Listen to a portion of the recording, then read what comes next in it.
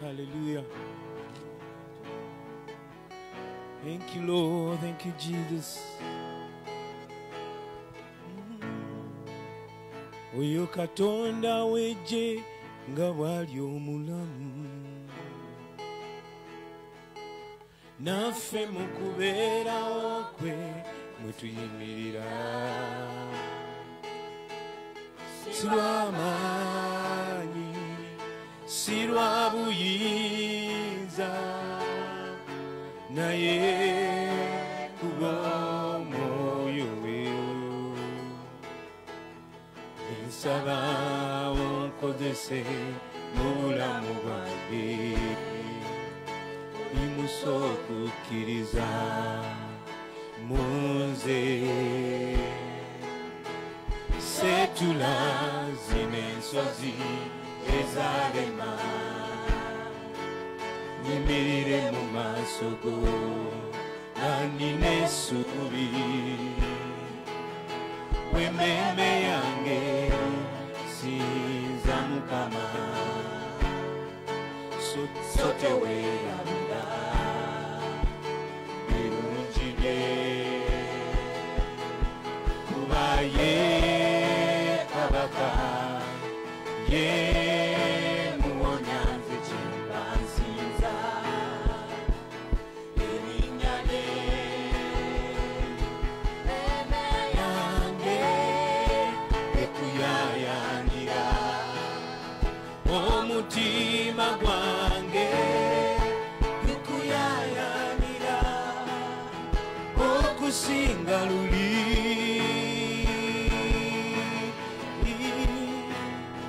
okusinga byonna.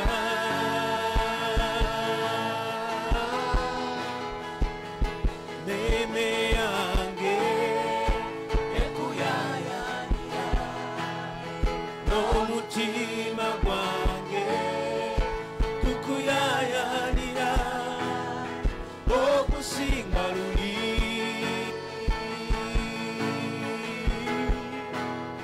n'okusinga byonna.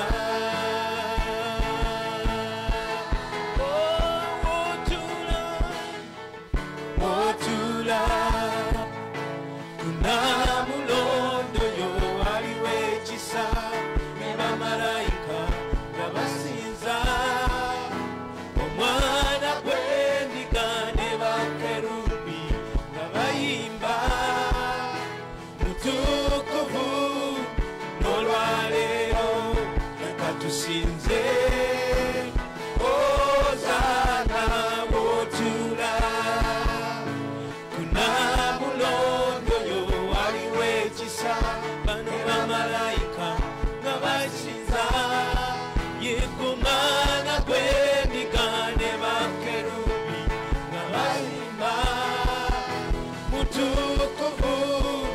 N'olwaleero leka tusinze Hozaana. W'otula kunamulondo yo aliwo ekisa, bamalayika nga basinza yego mwana gw'endiga, ne bakerubi nga bayimba omutukuvu. N'olwaleero leka tusinze Hozaana. Hozaana, Hozaana, Hozaana, Hozaana, Hozaana, Hozaana.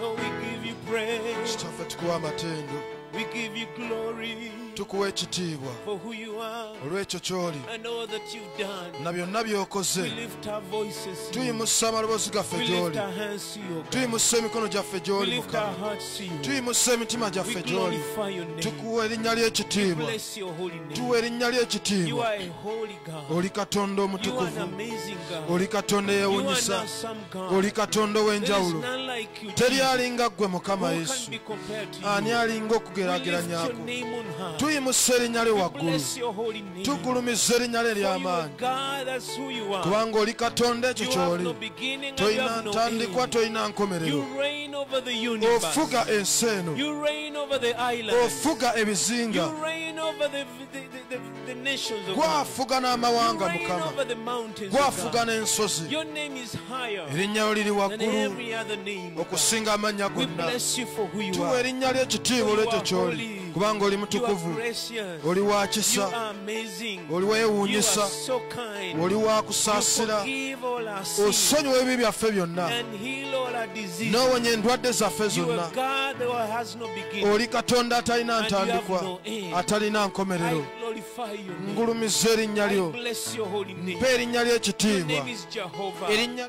Adonai, Adoniya, Elohim, Elohimu, Jehovah Jireh, yakuwa Yeiro, Jehovah Nis, yakuwa Nisi, Emmanuel, the Emmanuel, Prince of Peace, omulangiro bright w'emirembe, morning star, emunyenye the y'okumakya, lily of the valley, amalanga the g'omukiwonvu, ancient of the day, mukadde ow'edda, oh master of nature, mukama w'obutonde, creator of the universe. omutonzi w'ensi You eno, are all in all. oli mutukuvu. We bless your holy tuwa name. erinnya We ly'ekitiibwa, lift your name over the coronavirus. tuyimusa erinnya lye waggulu wa We lift your name coronavirus, over the nations of tuyimusa God. erinnya lye waggulu We lift your w'amawanga, name over every fear. tuyimusa erinnya lye waggulu w'okutya, And we install you as King of Kings. era tukussa mu kifo kya We kabaka w'abakabaka, enthrone you tukussa mu namulondo as yo Master of nature. nga mukama w'obutonde. We bless your holy name. tuwa erinnya ly'ekitiibwa, Thank you for life, O God. weebala olw'obulamu Thank Mukama, you for keeping us, O God. weebala olw'okutukuuma, Thank you for healing us. weebala olw'okutuwonya, Thank you for blessing us weebala olw'okutuwa omukisa, with salvation through your Son, Jesus Christ. olw'obulokozi omukuyita mu mwana wo Yesu We are Kristo. so glad that we are born again. twesiimye okuba nga twalokoka, Our sins are forgiven. ebibi byaffe byasonyibwa. Lord, we thank you. kitaffe In tukwebaza Jesus' name. mu linnya lya Yesu, In Jesus' mu name. linnya lya Yesu. Amen. Amiina, Amen.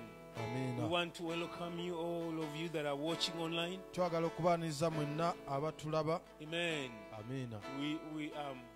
We are so grateful that we can stand in the presence of the Lord. twesiimye okuba tusobola okuyimirira mu maaso ga Katonda. We are grateful that God has kept you. tuli basanyufu kubanga Mukama abakuumye, God has kept us. Mukama atukuumye. We stand in His amazing goodness. tuyimirira mu bulungi bwe obwewuunyisa. Can we say God has been good? tugambeko nti Mukama abadde mulungi. God is good. Mukama And mulungi is good all the time. era mulungi ekiseera kyonna.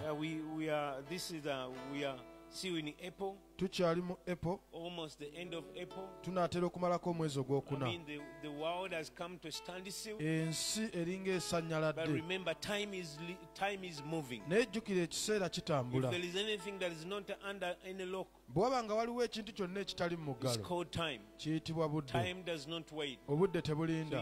we still have 8 months kale before the end of 2020. tukyalinayo emyezi emirala 8 omwaka nga I saw tegunaggwako. someone questioning nalabye omulala nga yeebuuza. that the prophet said that this is the special year. bannabbi baagamba guno mwaka gwa Where is the njawulo. special that they talked about? kati enjawulo eriwa gye I want to baayogerako. assure you njagala okukakasa that 2020 nti 2020 is a year of our Lord Jesus Christ. mwaka gwa mukama waffe Yesu He Kristo.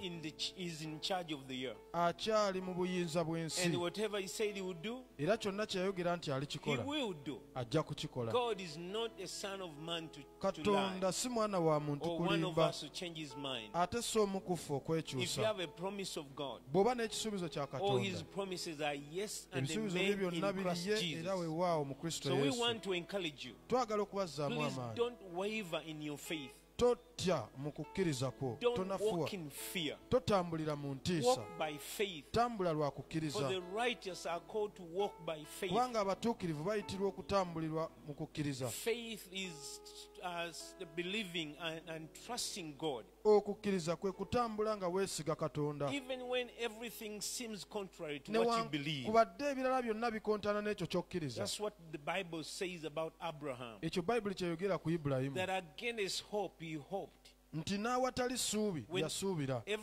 when everything was contrary to what God has said, ebintu byonna nga biwakanya ki katonda ky'ayogedde Abraham believed. ibulayimu So it was yakkiriza accounted to him kati bwe kityo ne kimubalirwa as righteousness. okuba omutuukirivu Brothers and sisters, bassebo ne bannyabo give up on those fears. muve mu kutya Believe that God is kkiriza nti katonda ali and he will be. era alibeera He never changes. He takyukakyuka has brought us through so much. atuyisizza mu bingi And still, even this, ne kino it will pass kijja kuyita because the Lord lives. kubanga mukama waali We are still praying for the nations. ate mulamu tukyasabira amawanga We are praying for Uganda. tusabira uganda We are praying for the every nation in Europe. tusabira buli ggwanga mu bungereza And we trust God is starting to take over nations. era tukkiriza katonda atandise okwetwalira amawanga If you check on social media, many people are turning to the Lord. bantu bangi abakyuse okudda eri mukama And they bw'otunula are, ku mukutu and they are calling upon his name. era bakoowoola erinnya lye Here in Kawempe, wano e kawempe our offices are opening from Monday to Friday. ofisi zaffe zikyali nzigule kuva mande paka As lwakutaano staff members, we are still functional. abakozi bakyaliwo ku kanisa We are very essential. tukyali ba mugaso We are nnyo relevant even to our times. tuli ba mugaso ne mu biseera bino byennyini Many people have brought their offerings. bantu bangi abalese ebiweebwayo byabwe We've been blessed. We bought some food stuff. era tuweereddwa omukisa tuguze ku mmere Yes, we are meeting needs. era tukyasisinkana A ebyetaago few of our people have had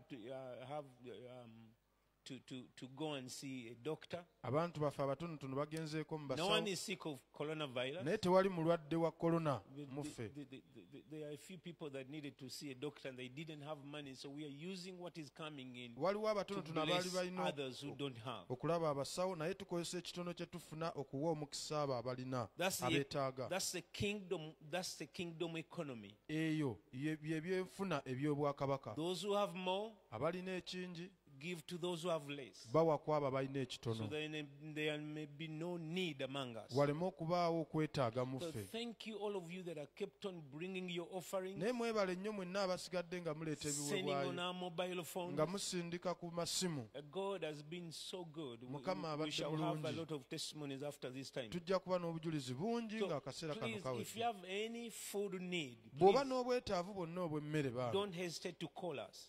togaana kutukubira simu I know the government is distributing food in various parts of the nation, manyi gavumenti eri mugaba mmere mu bitundu ebyenjawulo mu but ggwanga there are many people that have not been reached. naye bantu bangi abatatuukiddwako Those of you that are watching on the internet, sorry about sometimes the internet here is not very good, naye mmwe abagoberera ku intaneti mutusaasire olumu intaneti teba nnungi but we shall post these services on our accounts after on YouTube, naye saavisi zino tujja kuba tuzisaayo ku youtube on ne akawunti Facebook. zaffe ku facebook and all these other social media. n'emikutu emirala egya social media Amen. Shall we dig in the Word of God? katugendeko ate mu kigambo kya Do you have katonda your Bible with you? bayibuli yo girinaawo wooli You know, the thing with online, no one is watching you, so no one omanye is supervising you. ekiri ku online tewali abaakutulaba tewali Some akukebera of you put on your phone, abamu muteeka ku ssimu and then you keep doing what you are doing.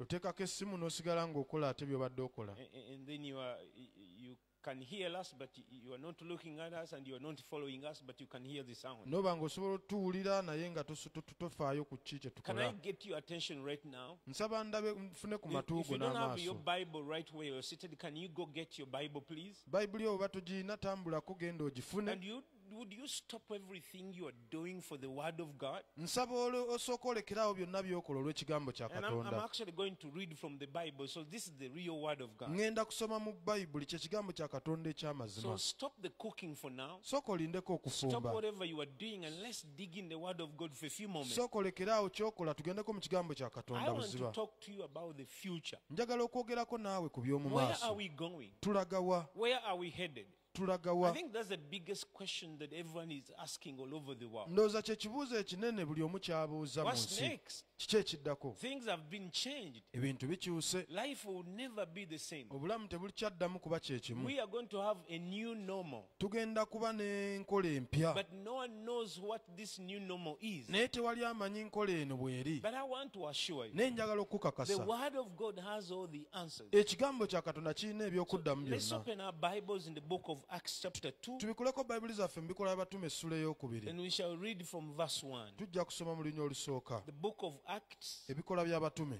that's the only historical book in Kye the New kye kitabo Testament. kyokka eky'ebyafaayo mu ndagaano empya. There are many historical books in the Old Testament, Ebitabo by'ebyafaayo bingi nnyo mu ndagaano but the enkadde. book of Acts is the only historical book in the New Testament. Naye ebikola by'Abatume kye kitabo kyokka eky'ebyafaayo mu So it's ndagaano empya. between the four Gospels and the epistles. Kale kiri wakati w'enjiri ennya n'ebbaluwa. And so let's read from verse 1. Ka tusome okuva ku nnywa The olusooka. Bible says, when the day of Pentecost had fully come, they were all in one accord in one place. Nti awo olunaku lwa Pentekooti bwe lwatuuka bonna baali wamu mu kifo kimu. And suddenly there came a sound from heaven as of a rushing mighty wind, and it filled the whole house where they were sitting. Amangu ago okuwuuma ne kuba mu ggulu ng'empewo evuuma n'amaanyi ne kujjuza ennyumba yonna mwe baali batudde. Then there appeared to them divided tongues as of fire, and one sat upon each of them. Ne kulabika ku bo ennimi ng'ez'omuliro nga zeeyawuddemu, buli lulimi ne lutuula ku muntu. And they were all filled with the Holy Spirit and began to speak with other tongues as the Holy Spirit gave them utterance. Bonna ne bajjula Omwoyo Omutukuvu ne batanula okwogera ennimi endala ng'Omwoyo bwe yabawa okuzoogera. Verse 5. Ne olwokutaano. And there were dwelling in Jerusalem Jews, devout men from every nation under heaven. Nti waliwo mu Yerusaalemi Abayudaaya nga batudde, abantu abeegendereza abaava mu buli ggwanga ly'abantu wansi w'eggulu. And when this sound occurred, the multitude came together and were confused, because everyone heard them speak in his own language. Okuwuuma okwo bwe kwabaawo, ekibiina ne kikuŋŋaana ne kisaamaalirira, kubanga baawulira buli muntu nga boogera mu lulimi lwabwe. Then they were all amazed and marveled, saying to one another, "Look, are not all these who speak Galileans?" Ne bawuniikirira bonna ne beewuunya nga boogera nti, laba, bano bonna aboogera si Bagaliraaya? And how is it that we hear each in our own language in which we were born? Era kikiffe buli muntu okuwulira olulimi lwaffe gye twazaalibwa. Parthians, Medes, and Elamites, those dwelling in Mesopotamia, Judea, Cappadocia, Pontus, and Asia. Abapaazi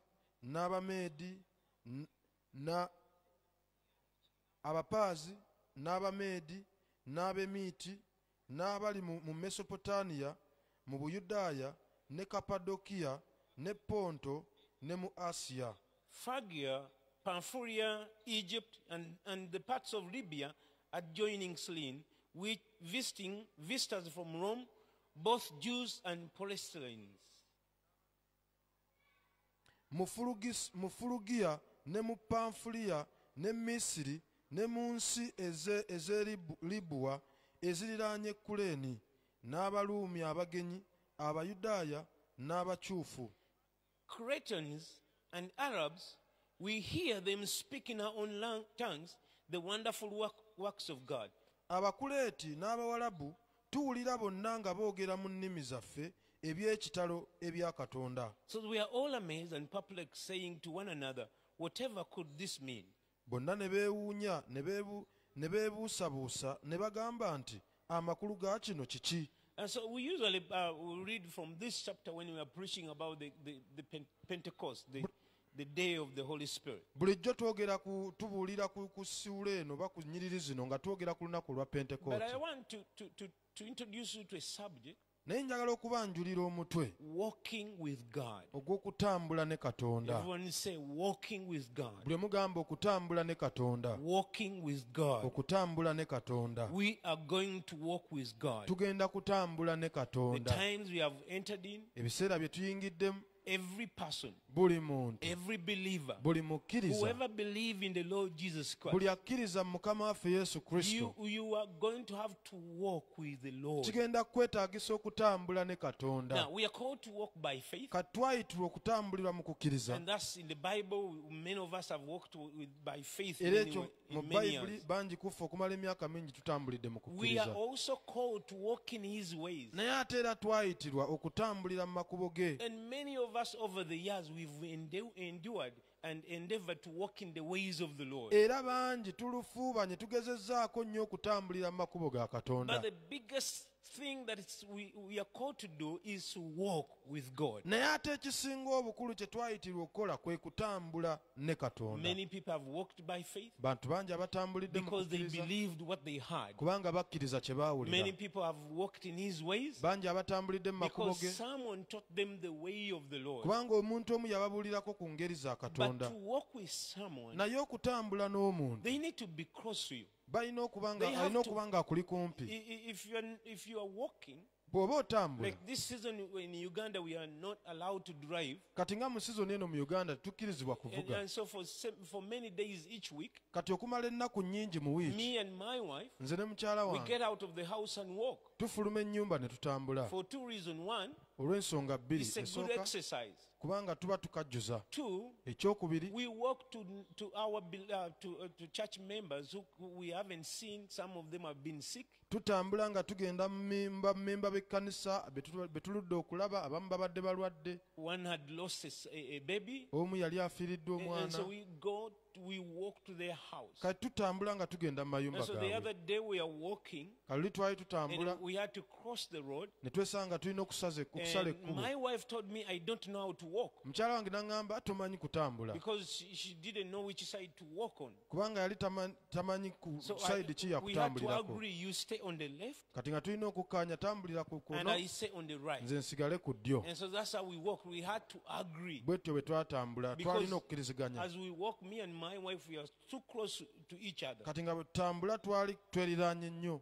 We keep we talk to each other. Twogera bwe tutambula. She talks and I listen. Ayogera ne And mpuliriza. sometimes that's the only time I listen to Era her. olumu ke kaseera kokka ke muwuliriza. Just kidding. But Mbadde nsaaga. we have a communication as we walk. Naye tubeera n'okwogerezeganya nga Everyone tutambula. say walking with God. Buli omu kiddemu nti okutambula ne Katonda. We've walked in the ways of the Lord, Tutambulidde mu nkola za Katonda. even when we didn't know that He's with us. Ne bwe tutategedde nti ali naffe. And we have walked by faith, Tutambulidde mu kukkiriza. even though we have never seen who does things for us. Newankubadde tetumulabangako oyo atukolera But the ebintu. season we have entered in, Naye akaseera ke tuyingiddemu, it is the time to walk. kaseera ka kutambula Walk with God. nga tutambula ne So the Katonda. first time God wanted to introduce Himself to walk with men Kati omulundi ogusookera ddala Katonda gwe yayagala okweyanjula is back eri abantu batambule in naye. the book of Exodus, Kiri wano mu bitabo by'okuva, mu Chapter kitabo ni- ky'okuva, chapter 19. essula y'ekkumi n'omwenda. Exactly about 50 days after they crossed from Egypt, Nga waakayita ennaku 5 nga bamaze okusomoka, went through the Misiri. Red Sea, bayise mu nnyanja and emyufu. now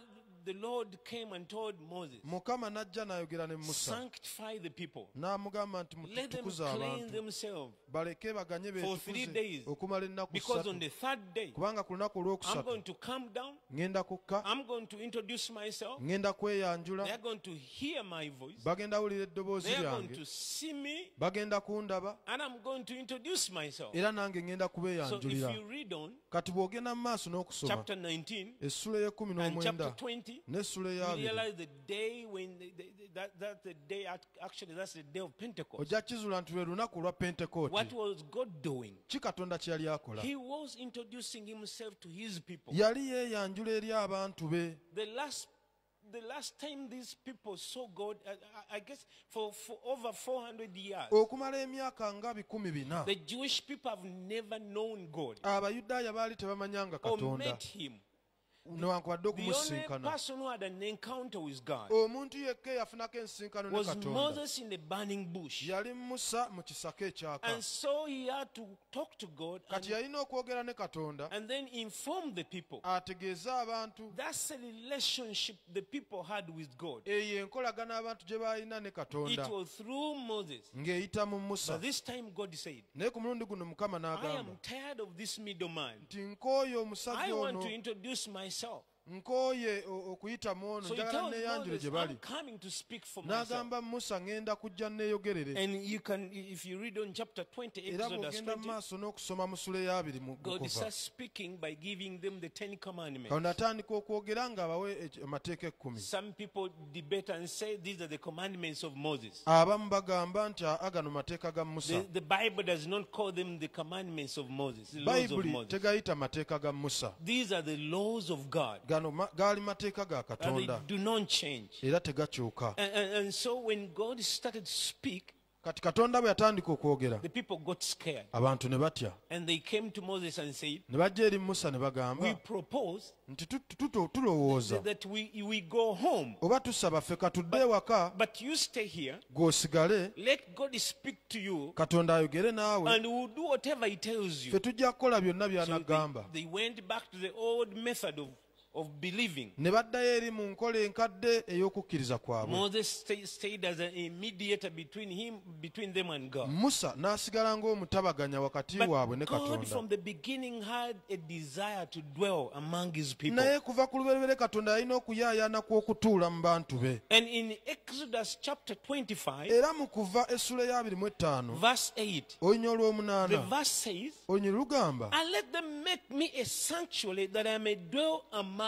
them. nti era bankolera awatukuvu ndyoke ntuule wakati waabwe. This is among the instructions that God was giving Moses, Kino kye kimu ku biragiro Katonda bye yali awa Musa, that God, the people of Israel were supposed to build him a tabernacle, nti abantu ba Isirayiri balina omuzimbira a dwelling eyeekaalu place for His glory. oba awatukuvu w'atuula, And what was the purpose? era ng'omugaso gwakyo guliwa. God wanted to dwell among His people. Katonda yali ayagala atuule mu bantu be. And in chapter 29, Kati mu ssula eya 29 verse 45 and 46, olunya olw'45 n'olw'46 the Bible says, Bayibuli egamba I'll dwell among the children of Israel, era nnaatuulanga mu baana ba Isirayiri and I'll be their God. era nnaabeeranga He Katonda waabwe. promises even in the Old Testament. Asuubiza ne mu ndagaano enkadde. God never wanted Katonda tayagalangako to be far away from His own. kubeera wala ku bantu He be. already had a desire to relate to His people. Bulijjo yalinanga okuyaayaana okubeera ng'ali kumpi But n'abantu be. the people could not come near Him. Naye ng'abantu tebasobola But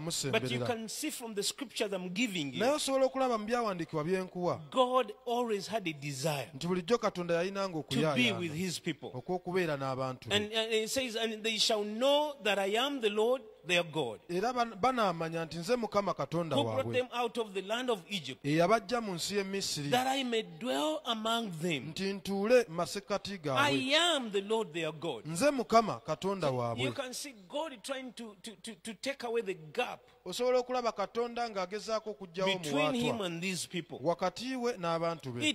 It has always been God's plan to Buli- walk with man. Bulijjo ebadde nteekateeka ya Katonda oba kwagala kwa Katonda okutambula I n'omuntu. mean, it's good to walk in God's ways. Kirungi okutambulira mu makubo ga It is Katonda. good to walk by faith. Kirungi okutambulira mu But kukkiriza. it's the best is walk with God. Naye ekisingako kwe kutambula ne Katonda. So when you come in the New Testament, Kati bw'ojja mu ndagaano empya, I can give you a few examples. nsobola okuwa ebyokulabirako ebitonotono. In John chapter 1, Mu Yokaana essula esooka, the Gospel of John chapter 1, Yokaana essula esooka, verse 37 olunya olw'37 to 39. okutuuka ku lw'39. This is after Jesus had been baptized by John, Wano nga by Yesu John the Baptist. amaze okubatizibwa Yokaana omubatiza. And the next day, the Bible says Jesus went by John's church. Olunaku olwaddako Yesu n'agenda ku kanisa ya Yokaana. He went by, and then John saw him from a distance. Yokaana n'amulabira ewala. And he told his disciples, behold the Lamb of God N'agamba abayigirizwa be nti laba akaliga ka Katonda that takes away the sins of the world. akajjawo ebibi So by'ensi. the Bible says in verse 37, Kati Bayibuli eyogera mu luno olwasatu mu the omusanvu two disciples heard him speak, nti abayigirizwa abo ababiri ne bawulira and they ng'ayogera followed Jesus. ne Ne bagoberera Yesu. bagoberera Yesu. Then Jesus turned and seeing them following him, they say to them, "What do you seek?" Yesu n'akyuka n'alaba nga bamugoberera n'abagamba nti munoonya ki? I like the New King James Njagala nnyo because King James the words are very specific. kuba ebigambo bituukira ddala ku Maybe other nsonga. versions say, but Jesus turned to them and said, "Who do you seek?" Yesu yabakyukira n'ababuuza munoonya ani? To seek is more than to look around. Okunoonya kisingako okumagamaga. When someone says, "I'm seeking," Omuntu bw'agamba nti they nnoonya, have all their faculties focused on one thing, ebintu bye byonna byonna aba abitunuulizza ku kintu and kimu they are determined to find. era ng'amaliridde So okulaba. when Jesus turned, Kati Yesu bwe yakyuka, the words he uses, ebigambo by'akozesa awo he says, what do you seek?" bya nsonga nnyo ababuuza munoonya They ki? say to him, "Rabbi," Ne bamugamba nti labbi, which is translated as teacher, amakulu gaakyo bwe kitegeeza bwe kiti nti omuyigiriza. "where are you staying?" Osula wa? He said to them, N'abagamba nti "Come and see." mujje mulabeyo. Are you following? Ogoberera bulungi. Jesus saw these people, these men following him. Yesu yalaba abasajja bano nga And then bamugoberera. when he turned, Kati bwe he did yakyuka not say, "Who are you looking for?" teyababuuza munoonya ani? He said, "Who do you seek?" Yababuuza munoonya ki? And then they said, Ne bagamba "Rabbi, nti labbi, where do you stay?" obeera wa? In other Osula wa? words, where is your dwelling place? N'ababuuza kugamba obeera wa woowummulira? Remember, in the Old Testament, Jjukira mu ndagaano enkadde, God wanted to dwell among his people. Katonda yayagala abeere mu bantu be. So he called them, Kati n'abayita he told them to build him a tabernacle. n'abagamba bamuzimbire I awatukuvu. think some Bibles call the tabernacle of Moses. Abamu bagiyita But tabanaakulo it ya was Musa, actually the tabernacle of God's naye glory. yali tabanaakulo ey'ekitiibwa kya So in the Katonda. New Testament, Kati mu ndagaano empya Jesus has come. Yesu azze, He's been baptized. abatiziddwa, He's filled with the Holy Spirit. ajjuziddwa omwoyo omutukuvu. And then the two people, the two men, Kati abasajja ababiri are seeking him. bali mu kumunoonya. And they said, "Where do you dwell? Ne bamubuuza osula wa? Where do you stay?" Obeera wa? He said to them, "Come N'abagamba mujje and see." mulabe. They came, Ne bajja they saw ne balaba where he was staying, we yali and abeera, remained with him that day. ne babeera naye ekiro olunaku lwonna. Now, I just want to let you know that from the beginning, Kale njagala otegeere nti Of okuva time. ku ntandikwa through the Old y'obulamu Testament, y'obudde even in the New Testament, okuyita mu ndagaano enkadde yonna n'empya, God Katonda wanted to live among his people. yayagala abeere n'abantu be. Right before he died, Nga tannafa, Jesus emphasizes this to his disciples. Yesu yakakasa ensonga eno eri abayigirizwa be. In John Mu 16, Yokaana 16 13 and 14, olunya olw'ekumi n'olw'ekumi he n'ennya said to them, n'abagamba, "However, when he, the Holy Spirit, when he, the Spirit of truth has come, nti naye bw'alijja oyo omwoyo w'amazima, he will guide you into all truth. anaabaluŋŋamyanga mu mazima gonna, For he will not speak of his own kubanga authority, taayogerenga ku bubwe yekka, but whatever he hears, naye byonna by'anaawuliranga, he will speak, by'anaayogeranga, and he will tell you things to come. y'anaababuuliranga He ebigenda will okujja, glorify me, oyo anaangulumiza for he nze, will take of what is mine and declare to you." kubanga anaatoolanga ku byange n'abibabuulira mmwe. In another verse, Jesus has told his Mu disciples linnya olulala Yesu agambye abayigirizwa be that you will know him nti mujja kumumanya because he will dwell in you kubanga and with you. ajja kutuula mu mmwe era abeere The nammwe. world will not know him, Ensi tejja kumumanya, but you will know him. naye mmwe mujja mumanya. And one of the functions of the Holy Spirit, Era ezimu ku nkola z'omwoyo omutukuvu, Jesus said, he will guide you into all truth. Yesu yabagamba nti ajja baluŋŋamyanga mu mazima gonna. Now, guiding Kati okuluŋŋamya is a word we use when someone is traveling. kye kigambo kye tukozesa omuntu bw'aba ali ku You lugendo. don't sit down and say, "I'm being guided." Totula butuuzi awo n'ogamba nze No, bankulembedde. guiding is a word for travelers. Okuluŋŋamya kigambo ky'abatambuze. In the days of old, Mu nnaku ez'edda when we had no road post signs and whatever, nga tetulina bipande na bintu birala ng'ebyo, people were the signs you could stop stop. If in Uganda we still do that. mu uganda tukyakikola You stop and ask people, oyimirira n'obuuza abantu abo where is Kawempe Worship Kawempe Center? worship center liriddawa And people will point to you and say, abantu ne balyoka bakulagirira nti yiiri you go down, tikirira you branch off, okyame you go up, oyambuke you turn left, okyuke ku and then ddyo after turn right, bw'omala okyuke ku go kkono up, yambuka go down kirira in the corner. mu kasonda awo That's how Ugandans give the awo direction. bannayuganda be batyo balagirira And they point to you as it's out over there. akusongera mbu waawo You realize it wasn't over there after walking 10 miles. n'okizuula nti tebadde awo oluvannyuma lw'okutambula mayiro 10 But that's what we call guiding. naye ekyo kye tuyita And so okukulembera the Bible says, Jesus said, the Holy Spirit, kati bayibuli egamba nti omwoyo He omutukuvu will guide you. ajja baluŋŋamya He will be your compass on the map. ajja kubeera kampasi ku maapu Remember, jjukira guidance is given to those people who are taking a journey. okuluŋŋamya kuweebwa abo abali ku lugendo Someone, if you're doing something bw'oba olina ky'okola and you need to be guided, nga weetaaga you okuluŋŋamizibwa don't go to sleep and say, I am being guided. togenda kwebaka ate n'ogamba nti We are bankulembera talking about walking with God. twogera kutambula ne katonda In this new season, mu sizoni eno empya people that are going to do exploits abantu abagenda okukola are ebyobuzira people who are going to walk with God. bagenda kuba abo abagenda okutambula ne The Holy katonda Spirit omwoyo omutukuvu will guide you. ajja kukulembera He will tell you what to do. ajja kukugamba ekyokukola He says He will guide you. agamba ajja kuluŋŋamya We will not walk blindly. tetugenda kutambula nga bamuzibe Amen. The amiina next thing He says in those verses, He says ekiddako kyagamba mu nnyiri He will eziddako tell awo you things to come. nti alibabuulira ebijja Let me tell you right now, kankubuulire kati the world has come to a dark spot. ensi etuuse mu kaseera ak'ekizikiza The world is so dark. ensi ejjudde enzikiza Every nation buli ggwanga is predicting something. liina kye And I liteebereza can tell you everyone is predicting out of fear. era nsobola okubuulira buli omu ateebereza lwa kizikiza lwa ntiisa Leaders are scared. abakulembeze batidde Governments are confused. gavumenti zitabuddwa From the lowest of leaders okuviira ddala ku to the bakulembeze highest abasemba office wansi in every nation. tuukira ddala mu woofiisi etuuka People are waggulu scared. abantu batidde And they are starting to make era decisions nga bwe batandika okukola okusalawo based out of fear.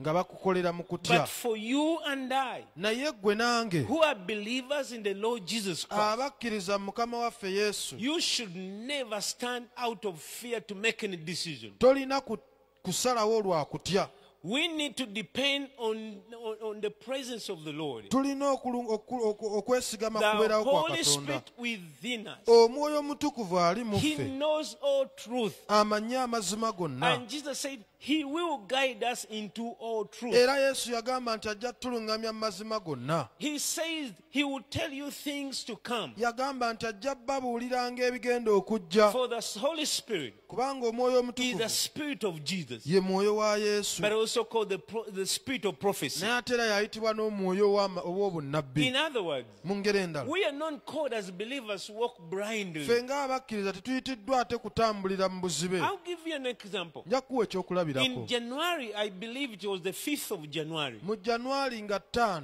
we had a prayer meeting here, twalina okusaba wano and thousands of people came. era abantu bajja 10 And before that, the Lord has spoken to me, naye ng'akaseera ako tekannatuuka And mukama yali ayogedde and nange many people can affirm to this. era abantu bangi abasobola okikakasa We've been in this church, in other churches, tubadde mu kanisa eno ne we've mu been kanisa saying endala God is doing a new thing. naye nga tuwulira God mukama is alina doing a new kyakola thing. ekipya mukama alina ekipya And so kyakola when 2020 came in kati January, 2020 bwe yajja mu I heard the januari word reset. ne mpulira ekigambo reset And I went and did a little bit of research on ne it. ŋŋenda ne nkinoonyerezaako And I discovered it's something, it is a function on devices. ne nkizuula nti eyo yenkola ku bintu ebimu ng'amasimu ne zikompyuta If you have a smartphone, bw'oba n'essimu nga ya if you smart go to your functional settings n'ogenda mu settings and z'essimu yo command your phone to reset, n'ogamba essimu ye resettinge it will ask you a question. ejja kubuuza ekibuuzo If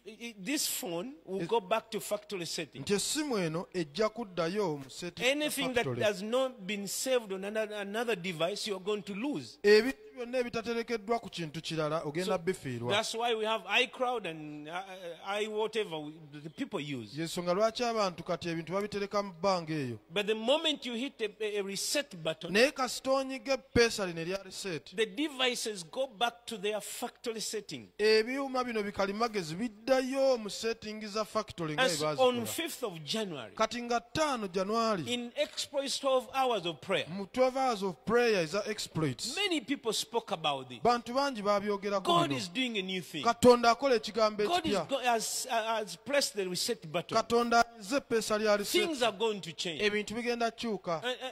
And you know, we did not know how it was going to come. Nga tetumanyi butya bwe bigenda okubaawo. But finally, Naye in the middle of March wakati awo mu mwezi and all of ogwokusatu April, n'ogwokuna guno, God did as He said. Katonda n'akola nga bwe He yayogera. does whatever He wishes. He's God. Akola nga bw'ayagadde. And all of a sudden, we have come to a standstill. Era twesanze nga ffenna All tusanyaladde. of us has gone back to a factory setting. Ffenna tuzzeeyo mu factory setting. I don't know about you in other nations, Simanyi bikwatako mu mawanga malala. but here in Uganda, Naye ffe wano mu Uganda, whether you have 5 cars, oba olina emmotoka 5, you are walking. otambuza bigere. Whether you have a bicycle, Oba olina kagaali, you are walking. otambuza It bigere.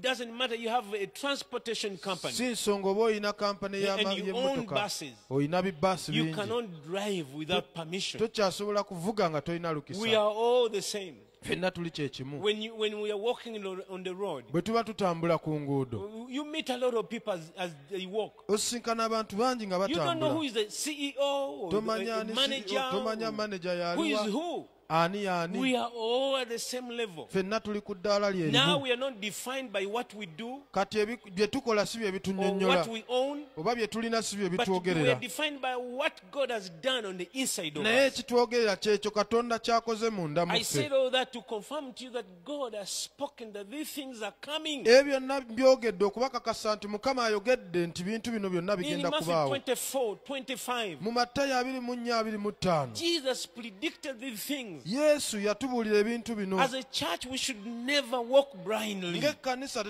tetugwanide kutambula nga We are bamuzibe. the light of the world. Ffe ekitangaala ky'ensi. Light is the guys people where to step into the dark. Ekitangaala kye kiruŋŋamya abantu waawo okulinnya wakati mu kizikiza. The world should come to us Ensi erina kujja and gye ask tuli. what's happening. Etubuuze ki ekigenda mu What maaso. should we do? Tulina kukola ki? Exactly what they did in the chapter of Acts where we read. Kyennyini kye baakola mu bikolwa by'abatume we Peter twasomye. stood up and explained what was happening in the book of Acts. Peetero yayimirira n'annyonnyola kiki ekigenda mu maaso. I mean, God all of a sudden did something new. Mbagirawo Katonda yakola ekipya. There is no story in history Tewali lugero mu byafaayo. that a group of people have ever been empowered with fire on their head. Olwali lubaddewo nti abantu baali wamu ne bafuna ennimi z'omuliro ku There mitwe is gyabwe. no history fact that states that people were in the same room and spoke different languages. Tewali byafaayo byonna ebyali biwandiikiddwa nti abantu baaliko mu kisenge ekimu God ne boogera ennimi ez'enjawulo.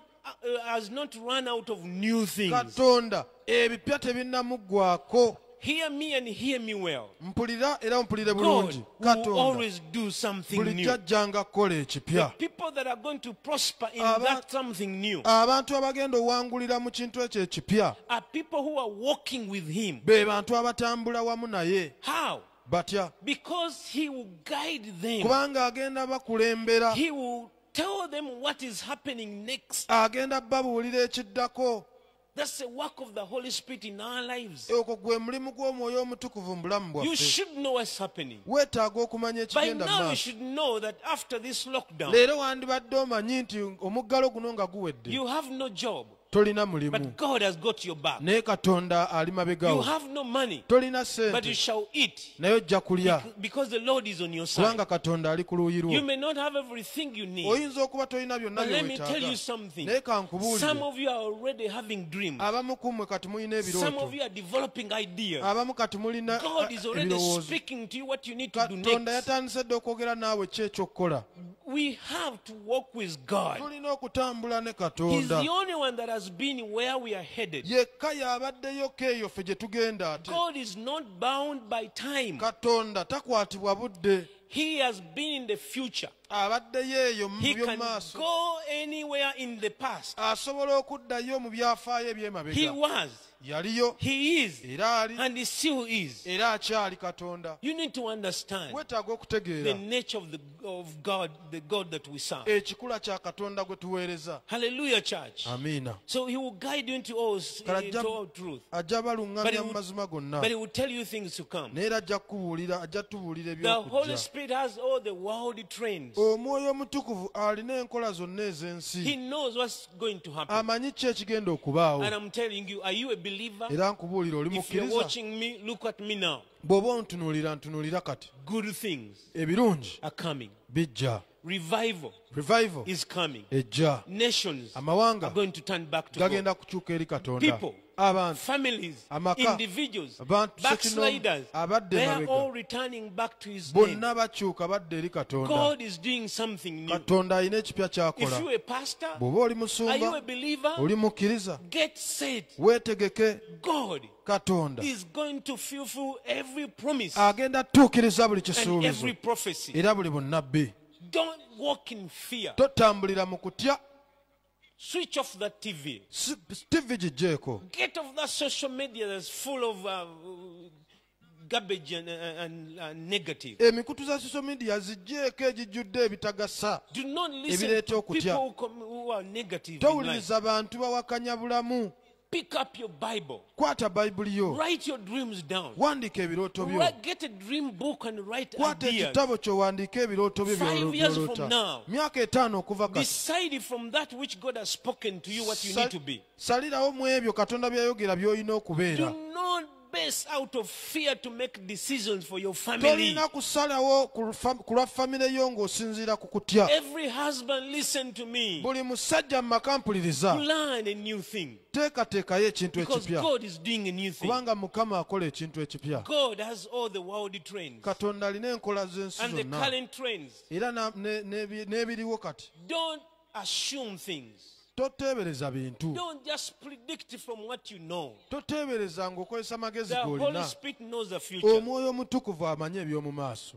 A lot of what we are walking into today bintu bingi bye tutambuliramu kati has already been revealed, byabikkulirwa dda. but many people did not pay attention. naye ate bantu bangi For the tebafaayo. last 3 years in Kawempe Worship Center, emyaka 3 egiyise mu kawempe we've worship always center had the wano prophetic voice of God. tubaddenga n'eddoboozi erya katonda God ery'obunnabbi. has spoken to us. katonda ayogedde naffe. And if you go back through the book of Acts, era bw'oddayo mu kitabo you ky'ebikola can by'abatume see these disciples who became apostles osobola okulaba abayigirizwa bano abaafuuka abatume depending on the Holy Spirit to walk, nga beesigama ku mwoyo omutukuvu okutambula. walking with God. kutambula ne katonda. Winners and champions in this new time abawanguzi n'abazira ne And in bannaggwano this new season, mu sizoni eno are empya going to be people bagenda kuba abantu who walk with God. abatambula ne They shall katonda. know the time, bajja kumanya they shall ebiro, know what to do, bajja kumanya because they shall ekyokukola hear His voice. kubanga bajja wulira eddoboozi lye. You don't have to be blind. teweetaaga kuba muzibe. We have entered a season, a new season. tuyingidde sizoni empya And God is going to be real to those who believe in Him. era katonda agenda kuba wa buli bwo eri abo abamukkiriza. You will see His face, ojja kulaba obwenyi bwe, you hear His voice, ojja kuwulira eddoboozi you will lye, see His miracles. ojja kulaba ebyamagero bye, You will hear His voice. ojja kuwulira eddoboozi lye. So don't forget the dreams that you are having in your sleep right kati now. teweerabira birooto by'ofuna kati. Remember every vision of the night. jjukira buli kirooto eky'omu kiro. I'm telling you, God is already speaking. nkubuulira katonda ali mu I'm kwogera. already writing down in a book natandise dde okuwandiika mu what this kitabo church will do after the lockdown. ekkanisa eno byegenda okukola nga Very omuggalo exciting guwedde. things. bintu bya njawulo byewuunyisa. Because the Holy Spirit is taking from the future and giving to us. kubanga omwoyo omutukuvu ajjayo ku by'omu maaso n'abituwa. So here is your action plan. kati ekyokukola kye kino ky'olina Number okukola. one, ekisooka have a daily personal prayer time. beerayo n'akaseera akasse kinnoomu nga kako Have kakusaba. a daily personal prayer time. beerayo n'akaseera aka buli lunaku nga kako kakusaba. I know many of you are praying with family, manyi bangi ku mmwe musaba but I just said n'amaka, personal. naye ŋŋambye nga kako Personal, nga kako individually.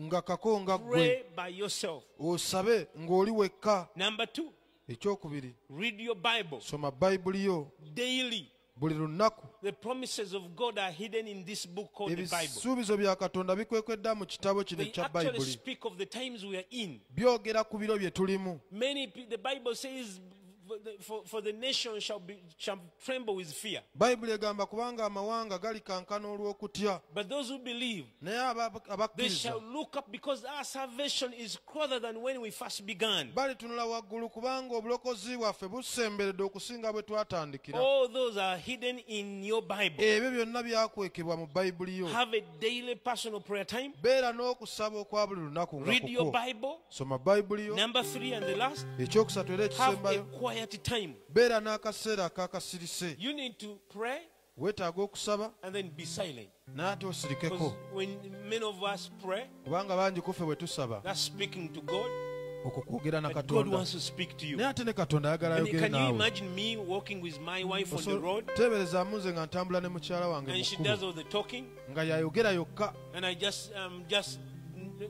she will say something, kale ayogere and she will need me to respond. nga yeetaaga nze That's a nziremu. relationship eyo enkolagana we are growing with God. gye tuli mu kkula ne So katonda. your action plan this week, kati ebyokukola byo wiiki eno, have a daily personal prayer time. beera n'okusaba n'ekiseera ekyokusaba nga kikyo Number kya buli 2, lunaku. ekyokubiri, read through your Bible. soma okuyita mu bayibuli Number yo. 3, ekyokusatu, have a quiet time. beera n'akaseera God akakasirise. speaks in the silence. katonda ayogerera mu kasirise. Observe your night dreams weegendereza ebirooto by'oloota and mu kiro visions. n'okwolesebwa kw'ofuna. Listen to people who hear from God. wuliriza abantu abawulira okuva eri They'll call katonda. your phone and tell you dreams, bajja kukukubira amasimu go bakubuulira all the ebirooto instructions God has given oba them. ebiragiro katonda byakuwadde. Amen. amiina. Father, we thank you. kitaffe tukwebaza. Thank you for your word. weebala olw'ekigambo Thank you kyo. for encouraging us. weebala olw'okutuzzaamu Lord, we amaanyi. bless you for who you are. mukama tukuwa ekitiibwa olw'ekyo I'm ky'oli. praying for my brothers and sisters nsabira baganda bange ne that bannyinaze have been discouraged. abadde baweddemu May amaanyi. you revive their hope mukama zzabujja essuubi lyabwe and faith. n'okukkiriza Lord, I'm kwabwe. praying in Jesus' name mukama nsaba mu linnya lya yesu that those who have not known you nti personally, abo batakutegedde that in this season, naye mu sizoni eno Holy Spirit, introduce yourself to omwoyo them. omutukuvu beeyanjulire, May they know you. bakutegeere. Open their ears to hear your voice. gulawo amatu gaabwe okuwulira eddoboozi Open their lyo, eyes to see your face. gulawo amaaso gaabwe okulaba obwenyi Speak to bwo. them, O God. yogera nabo mukama, Let them know that you are there with them, O God. kabamanye nti oli nabo You mukama. promise to never forsake us. wasuubiza I obutatulekerera. pray for those who have been lonely. nsabira ababadde bawulira Thinking obwamu that you namunigina forgot them. nga balowooza abaabulira. Let your presence console leka and comfort okubeerawo them. okwo kubawummuze, Give them a great week. obawe wiiki ennungi. I bless you in Jesus' mbawe name. omukisa mu linnya lya May the yesu. Lord keep you. mukama May abakuume, the Lord provide for your need. mukama agabire ebyetaago May the byammwe, Lord be your keeper. mukama abeere omukuumi May the Lord wammwe, be your shield. era mukama abeere May engabo He be your yammwe, provider. abeere omugabirizi wammwe, And may He be your protector. era abeere omukuumi wammwe. In Jesus' mu name. linnya lya yesu, In Jesus' mu name. linnya lya yesu. Amen. amiina.